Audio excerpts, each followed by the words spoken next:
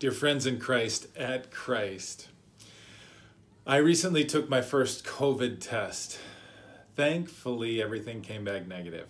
But I got to tell you that I was kind of apprehensive about taking the test because I had seen those like drawing illustrations about what needs to happen when you take the test, that they stick a stick like right up your nose, and in the illustration it looks like that stick is going up into your brain, and so it made me a little nervous to take the test.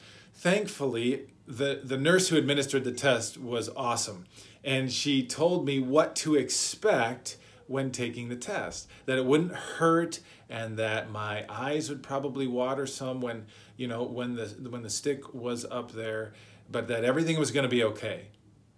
And everything was okay, and I think I only lost a little bit of gray matter in the process, so it was all good.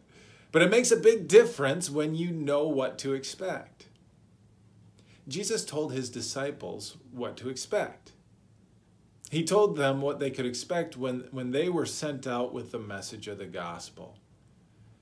Now, to share the message of the gospel can be a frightening thing because we don't know how people are going to react. But Jesus told his disciples how people would react, and it was not going to be pretty. He told his disciples that they would be persecuted for sharing the gospel. We might think Jesus would kind of keep that quiet so that his disciples wouldn't be scared off from sharing the gospel, but he told them what to expect so that when it happened, the disciples would be able to remember what Jesus said and remember that Jesus told them exactly what would happen. They wouldn't have to be afraid. When they knew what to expect, it would take away their fear. However, Jesus told them what they could fear and probably what they should fear. He said, don't fear the people that can destroy your body, but fear the one who is able to throw you, your soul, and your body in hell. Do you know who it is who throws people's soul and body in hell? It's not people. It's not the devil. It's God. Jesus told them that if they were going to be afraid, they ought to fear God because he's the one who determines our eternity. But then, immediately, Jesus took away even that fear because he told them what to expect from God.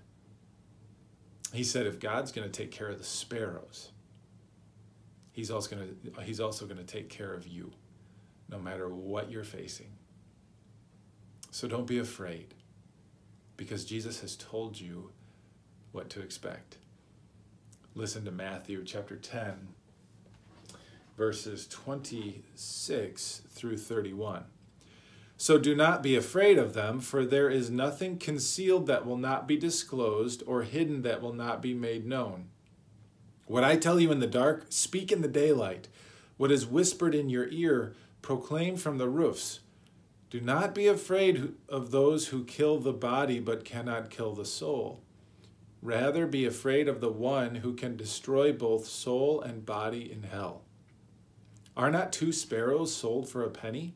Yet not one of them will fall to the ground outside your Father's care. And even the very hairs of your head are all numbered. So don't be afraid. You are worth more than many sparrows. This is the word of our Lord. Let's pray.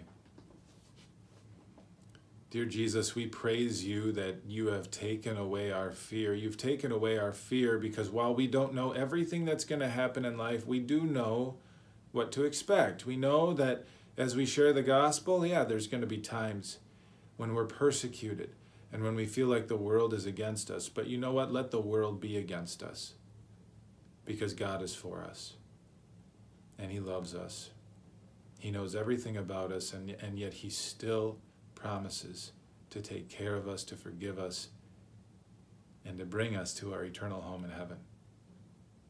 Help those expectations of our good God and his great love for us take away the fears we might have in our lives.